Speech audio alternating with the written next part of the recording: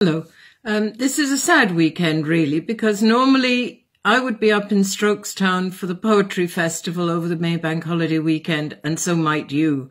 However, it's not to be because of COVID-19.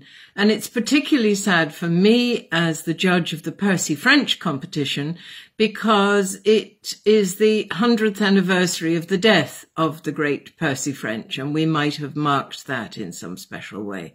However, it's not to be, and so I'm here to announce the 3 winners of the Percy competition.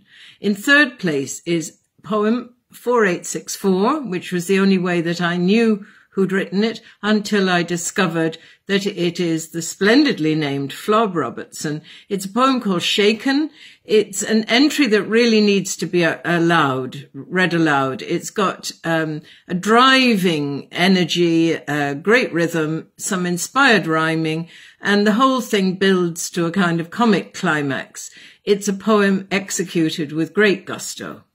In second place is The Man from Kathmandu, written by Theodore Bernard Kung. The permutation of rhymes that he has managed to find for 2 simple syllables, oo and im, is dazzling. Congratulations on a real tour de force by this writer. No repetition creeps in. Stanza after stanza, he continues to be inventive. The story is ludicrous, it's farcical, and very funny.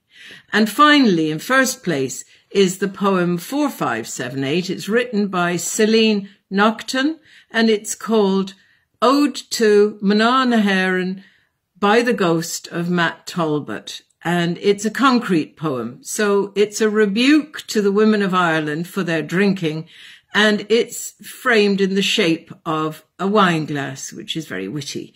The poem begs to be read aloud, and it's a beautifully crafted diatribe in the voice of the late Matt Talbot.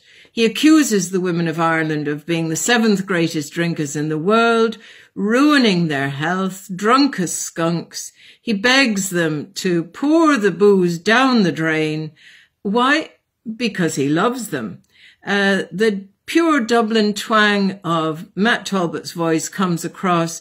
The rhymes are clever. The rhythm speeds up as he gets increasingly frustrated.